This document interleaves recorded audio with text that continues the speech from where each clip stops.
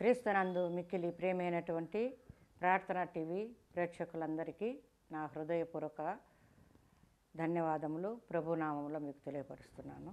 ప్రేమైన వారలారా, మరొక వారం మీతో కలిసి వాక్యం పంచుకోవడానికి దేవుడిచ్చిన మహాకృపను బట్టి మీ ఆ దేవాతి దేవునికి స్తుతులు చెల్లిస్తున్నాను.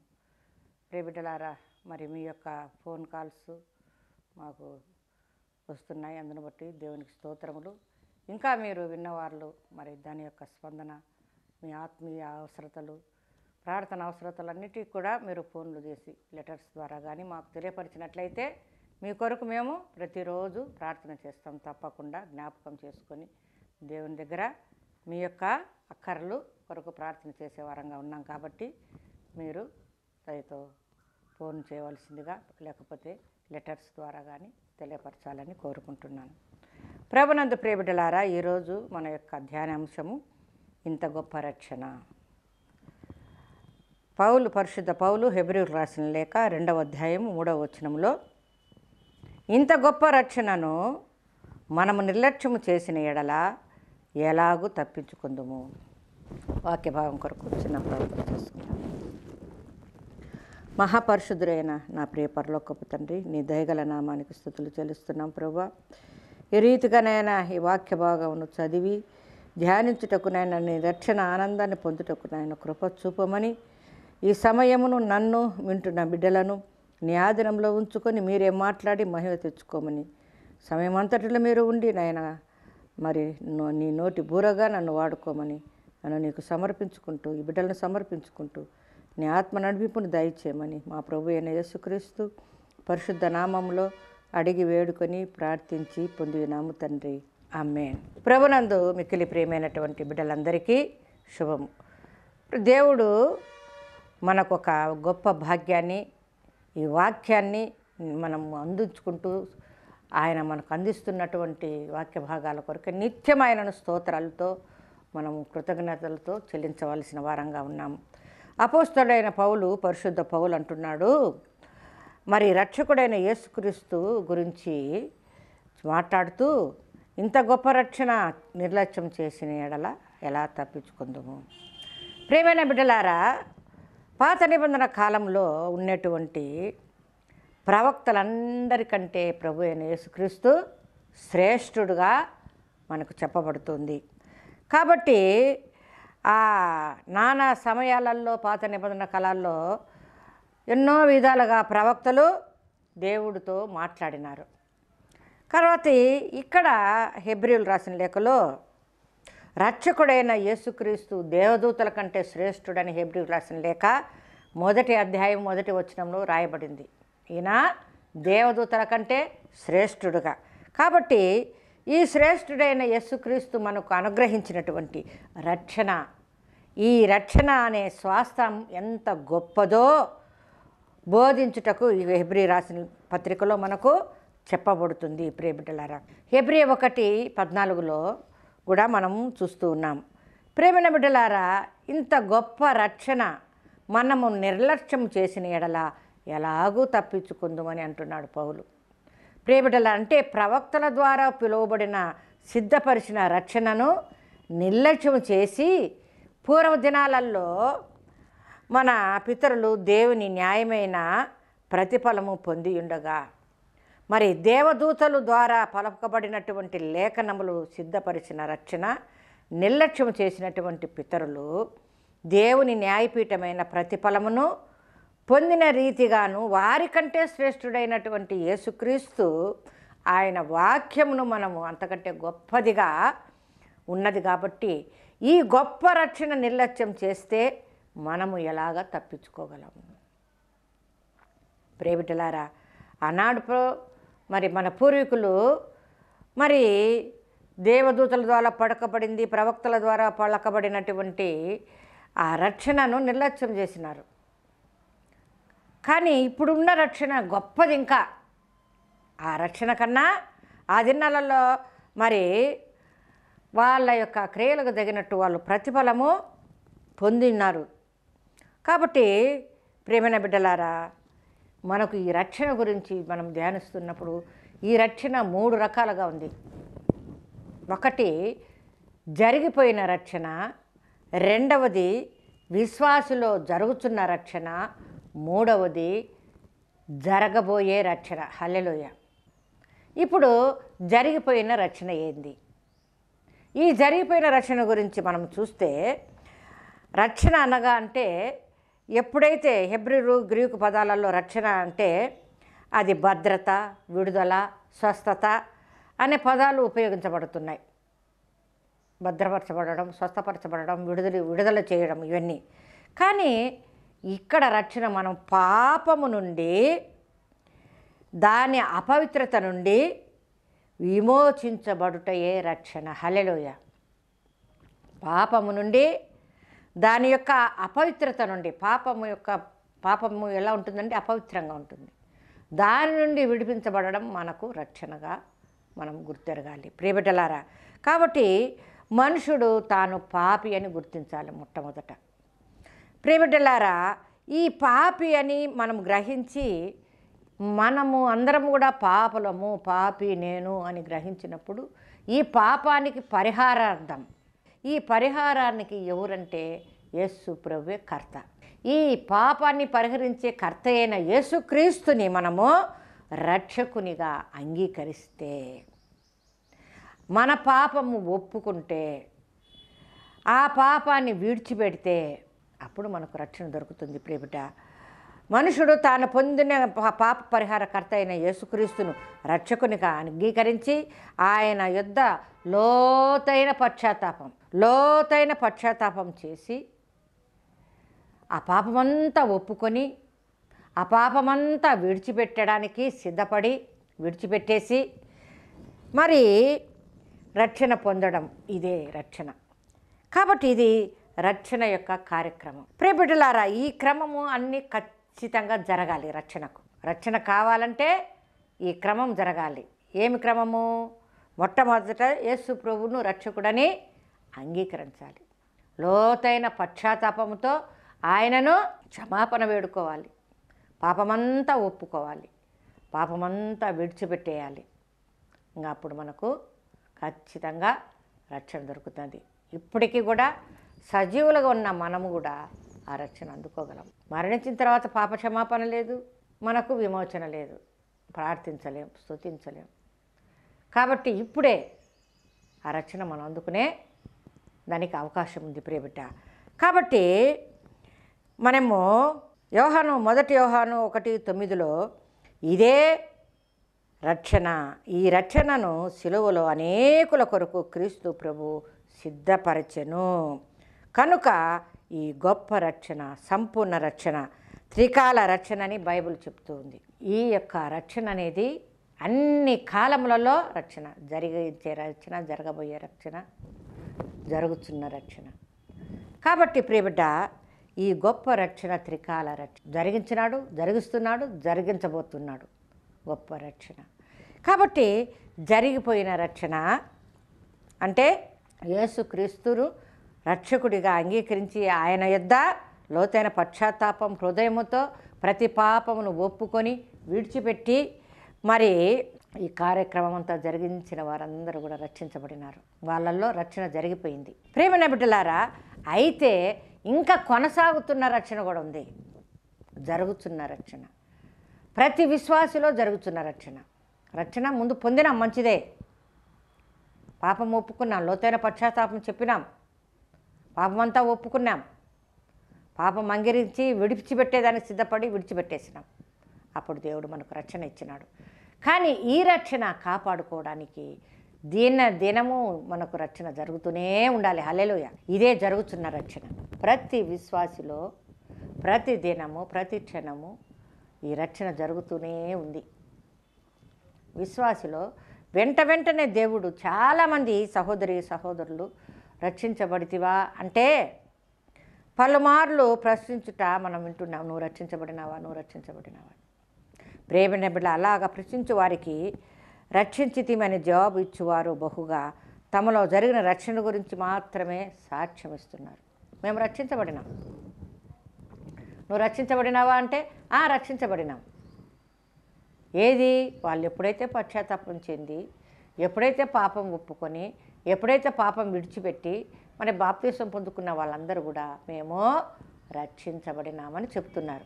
కాబట్టి ప్రియబిడ్డలారా, బహుశా తమలో జరిగిన రక్షణ గురించి సాక్ష్యం ఇస్తున్నారు వాళ్ళు.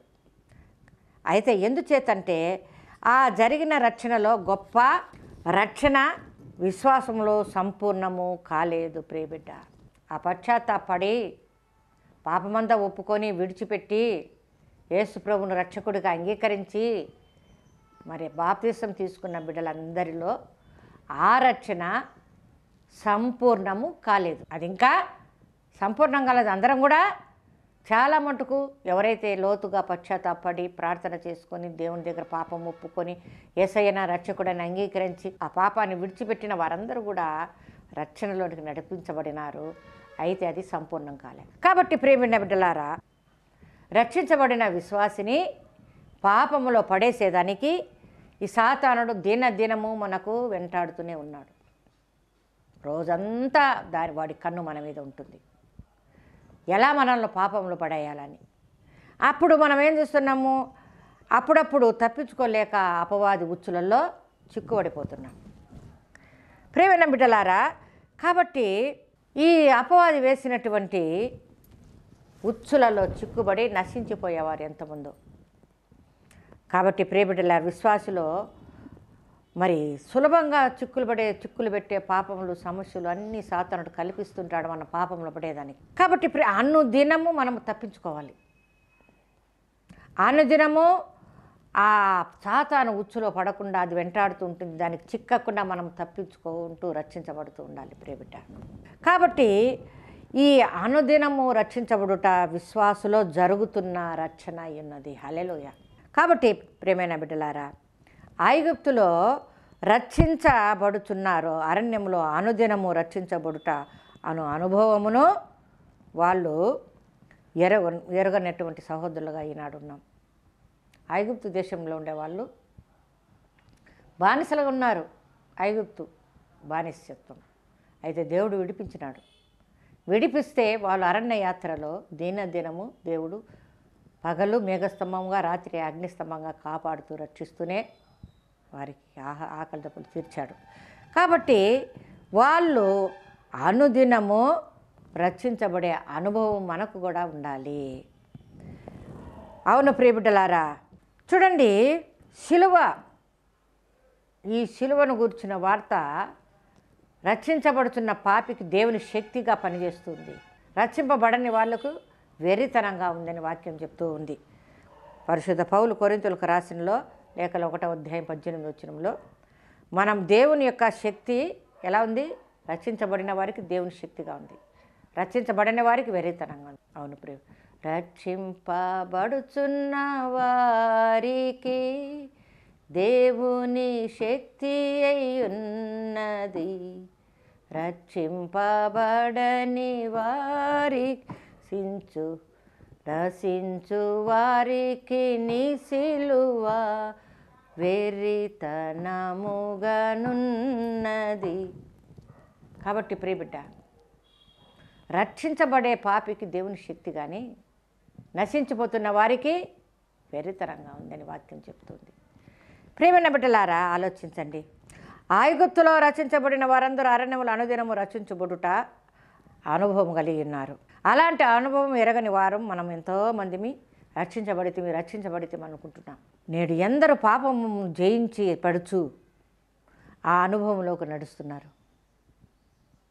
ఆ ఎరగనటువంటి వారికి వాక్యం ద్వారా దేవుడు మాట్లాడుతున్నాడు. బిడ్డ, రక్షించబడినావా మంచిదే, కానీ రోజు రోజు ఏ పాపంలో పడకుండా నువ్వు రక్షించబడుతున్నావా? ఇది జరుగుతున్న రక్షణ. ఎన్నో శోధనలు మనకు, ఒకరి మీద ద్వేషం ఉంటుంది, ఒకరి మీద ప్రేమ ఉంటుంది, ఒకరి మీద కపటం ఉంటుంది, అనవసరమైన ఇష్టపడతాం, ఆశపడతాం, దురాశలు పడతాం, దుర్బుద్ధి పుడుతూ ఉంటుంది, అన్యాయంగా ప్రవర్తిస్తుంటాం, కపట మనసు కలిగి ఒకసారి మంచిగా ఉంటాం, ఒకసారి ప్రార్థన చేస్తాం, న్యాయబుద్ధిని పోగొట్టుకుంటాం. ఇట్లాంటివంటి పాపముల నుండి మనము రక్షించబడాలి. దేవుని దగ్గర రోజు పశ్చాత్తాపం చెందుతూ, ఈరోజు ఈ పాపం చేసిన ప్రభువా, ఈరోజు ఈ అబద్ధం ఆడిన ప్రభువా, ఈరోజు ఈ తప్పు చేసిన ప్రభువా, నన్ను క్షమించు. దినము రక్షించబడుతూనే ఉండాలి. యేసు ప్రభు వచ్చేంత వరకు అంతము వరకు సహించిన వారే ధన్యులు. మన జీవితం అంతం వరకు మనము ఎన్ని ఆటంకములు వచ్చినా సహిస్తూ నమ్మకంగా జీవించాలి. అది పరిపూర్ణమైన ఆ రెండవ రక్షణ. కాబట్టి ప్రియబిడ్డలారా, నేను ఎందుకు పాపము వలన జయింపబడి ఉండలేదు? ఎంతోమంది రక్షించబడినను నీతి నిమిత్తము శ్రమలు రాగానే వాళ్ళు భ్రష్టులైపోతున్నారు. చాలామంది రక్షించబడినామని గొప్పగా పశ్చాత్తాపం పాపం విడిచిపెట్టి బాగా మందిరానికి వెళుతూ, చర్చికి వెళుతూ, వాక్యం చదువుకుంటూ, ప్రార్థన చేసుకుంటూ బాగానే ఉంటారు. ఎప్పుడైతే వారు నీతిగా జీవించినప్పుడు నీతి విషయంలో కొన్ని శ్రమలు వస్తాయి. అప్పుడు అనుకుంటాడు, నేను ఇంత నీతిగా ఇంత నిజాయితీగా ఉంటే నాకు ఈ నిందల, నా మీదనే ఇట్లాంటివన్నీ అభండాలను వచ్చి పడతాయా, నాకేనా ఈ కష్టాలు, నేను ఇంత నీతిగా జీవిస్తున్నా ప్రభువా, నాకెందుకు వచ్చినాయి ఈ నీతి? వద్దు, అప్పుడే బాగుండే నాకు. ఎట్టొకటి అబద్ధాలు ఆడి తప్పించుకుంటా ఉంటాయి. లక్షణంగా అన్నీ బాగా తిని సినిమాలు శిఖాలు తిరుగుతూ హాయిగా ఆనందంగా గడుపుతాయి. ఎప్పుడు నిందలు, కష్టాలు, అక్కర్లు, అవసరతలు, ఇబ్బందులు ఎన్నా నాకు అని ఎప్పుడైతే శ్రమలు వస్తాయో వాళ్ళు ఏమైపోతున్నారు? భ్రష్టులు అయిపోతున్నారు. ఈ వాక్యం వింటున్న బిడ్డ, నువ్వు నీతిగా జీవించాలి, పాపమంతా పోగొట్టుకోవాలని రక్షించబడి దినదినము కాపాడబడుతున్న నీవు ఒకవేళ నీకు శ్రమలు వస్తే, నిందలు వస్తే నువ్వు దేవుని యేసయ్యను విడిచిపెట్టద్దు. అప్పుడే జయించు వాటిని. ఆ శ్రమలన్నీ యేసు ప్రభు నీ కొరకు ముందుగానే అనుభవించినాడు. అవన్నీ ఆయనకి అప్పగించేయి. ఈ శ్రమలు నీకే ప్రభువా, ఈ నిందలు అవమానాలు నీకే, నాకు కాదు. నేను నీ బిడ్డను. నీ బిడ్డకు వచ్చే శ్రమలు నిష్కారణకు వచ్చినవి అన్నీ నీకే. నువ్వే బాధ్యుడివి, నీకే బాధ్యత. నువ్వే నా భారాన్ని భోగించు.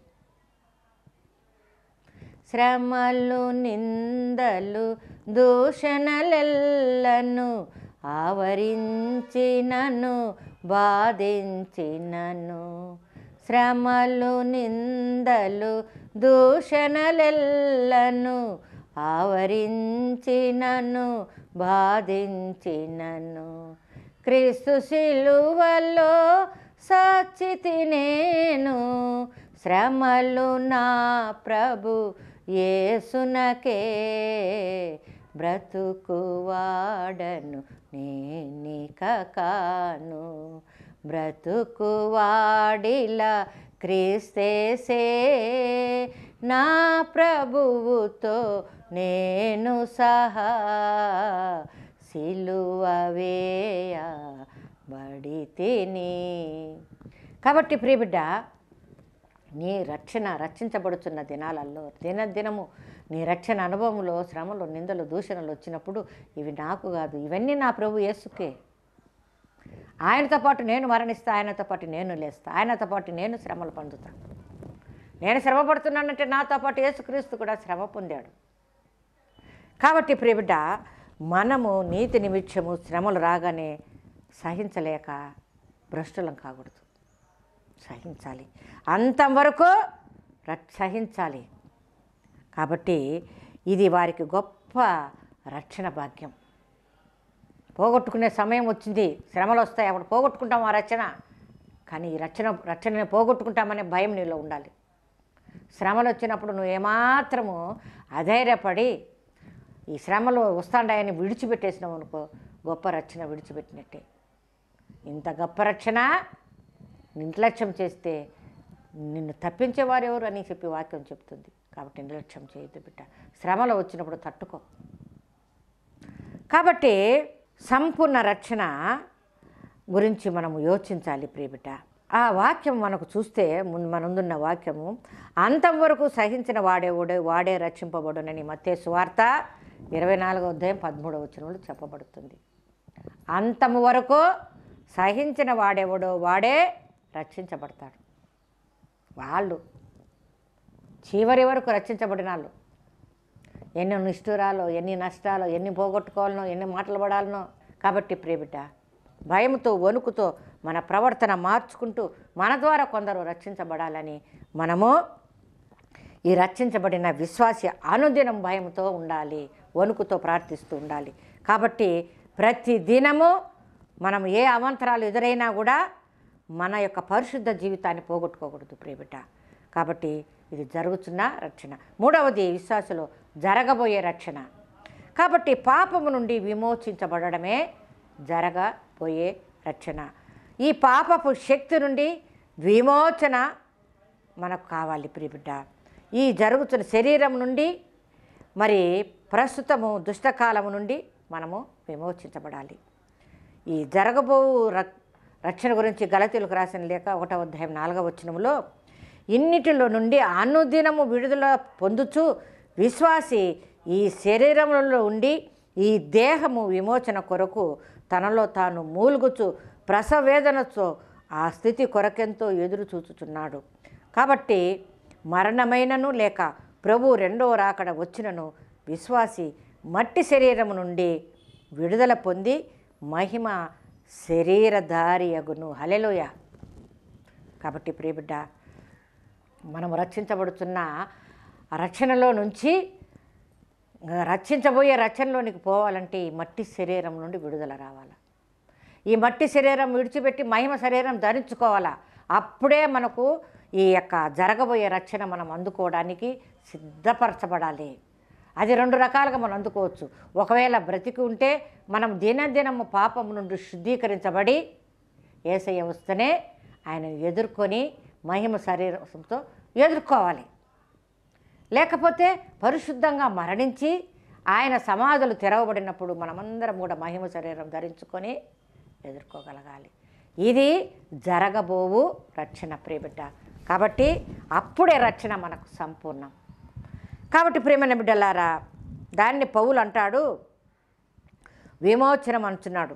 రాబోయే రక్షణ గురించి రోమీయులకు రాసిన లేఖలో 8వ అధ్యాయం 23వ వచనంలో మరొక చోట పౌలు మన విశ్వాసులను బట్టి విశ్వాసులమైనప్పటికంటే అనగా మనము రక్షించబడిన నాటికంటే ఇప్పుడు రక్షణ మనకు మరీ సమీపముగా ఉన్నది. హల్లెలూయా. చూడండి, 3వ రక్షణ. మనము పాపాన్ని క్షమించబడి పొందిన రక్షణ కంటే, ఇంకా విశ్వాసులుగా ఉండి దినదినము రక్షించబడిన రక్షణ కంటే ఇంకా సంపూర్ణ రక్షణ మనకు సమీపంగా ఉంది అంటున్నాడు ప్రియబిడ్డ. కాబట్టి విశ్వాసులమైనప్పటికీ మనకు రక్షించబడితమని అనుకుంటూ మనము ఇప్పుడు మరీ సమీపంగా ఉన్న రక్షణను మనకు తెలియకుండా ఉంది. తిమోతికి రాసిన లెక్కలో చెప్పబడినట్లుగా మనమందరం కూడా ఈ త్రికాల రక్షణ కలిగి ఉండాలి. అంతవరకు సహించుకొని యేసయ్య రాకడకు సిద్ధపడదాం. ఆ పరిపూర్ణ రక్షణ అందుకుందాం. అట్టి కృప దేవుడు విన్న నీకు నాకు మనందరికీ దేవుడు దయచేయునుగాక. ప్రార్థన చేసుకుందాం. మహాపరిశుద్ధుడా, మహోన్నతుడైన దేవ, అయ్యా గొప్ప దేవుడవు నాయన, ఇంత గొప్ప రక్షణ నిర్లక్ష్యము చేసిన ఎడల ఎలా తప్పించుకుందరని వాక్యం ద్వారా మీరు మాతో మాట్లాడినారు ప్రభు. అవును ప్రభు, రక్షణ కొరకు లోకమంతా నాయన ప్రకటిస్తబడుతుంది, ఘోషించబడుతుంది, చెప్పబడుతుంది నాయన. ఎన్నో వర్తమానాలు అందుతున్నారు, వింటున్నారు ప్రభా. కానీ మాలో అయ్యా రక్షించబడినామా అని అనుకుంటూ భ్రమలో ఉన్న కొంతమంది, దినదినము రక్షించబడాలి అనే జ్ఞానము లేక కొంతమంది, నాయన పరిపూర్ణ రక్షణ కావాలంటే దేహం నుండి కూడా మేము రక్షించబడాలని నాయన ఈనాడు మీరు మాకు తెలియపరిచినారు ప్రభా. అవును ప్రభా, ఈ పాపం నుండి సంపూర్ణంగా విడుదల పొంది ఈ లోకము నుండి మేము విడిపించబడి ఈ దేహము నుండి కూడా విడిపించబడి ప్రభా అయ్యా పరిశుద్ధులుగా అంతవరకు జీవించి నీ రాకడ సమీపంగా ఉండగా దానిని మేము అందుకున్నట్టుకు నాయన యోగ్యులుగా చేయమని, పరిపూర్ణ రక్షణలోనికి నడిపించుకోమని మా బంధువులను, స్నేహితులను, రక్త సంబంధికులను విండని బిడ్డలందరినీ, ఈ ప్రార్థన టీవీ ప్రేక్షకులు వింటున్న బిడ్డలందరినీ కూడా నీ కృపల రక్షణ ఆనందము దయచేయమని బ్రతిమాలుకుంటున్నాం ప్రభువా. దేవా, ఈ ఉదయకాల సమయంలో నా తండ్రి ప్రతి కుటుంబాన్ని ఆశీర్వదించండి. ప్రతి ఇంట నీ శాంతి సమాధానం దయచేయండి. ఏ ఇంట ఏ అక్కర్లు, ఏ బాధ, ఏ కష్టము అయ్యా, ఏ అనారోగ్యంతో ఉంటున్నారో ప్రభా, ఏ సమస్యలతో ఉంటున్నారో దేవా, ప్రతి బిడ్డను దర్శించి అయ్యా వారికి సహాయం అందించమని, స్వస్థతను దయచేయమని, విడుదల చేయమని ప్రార్థిస్తున్నాం ప్రభువా. నీకే స్తుతులు చెల్లిస్తున్నాం. ఇచ్చిన ఈ రోజుకే సమయంకే స్తోత్రాలు చెల్లిస్తున్నాం నాయన. నీ బిడ్డల వాక్యమును నాయన నిలబెట్టండి ప్రభు, నాటండి నాయన, ఫలింప చేయండి ప్రభు, పరిశుద్ధతలో నడిపించుకోండి తండ్రి. ఇంకా బలపరిచి అయ్యా నీ బిడ్డల్ని ఆధీనంలో ఉంచుకొని పరిపూర్ణ రక్షణ వరకు, సంతం వరకు సహించే బిడ్డలుగా తయారు చేయమని ఈ బిడ్డలను ఈ యొక్క చిన్న ప్రార్థన నీకే సమర్పించుకుంటూ మా ప్రభు అయిన యేసుక్రీస్తు నామములో మా అడిగి వేడుకొని ప్రార్థించి పొంది నాము తండ్రి. ఆమేన్. ఆమేన్.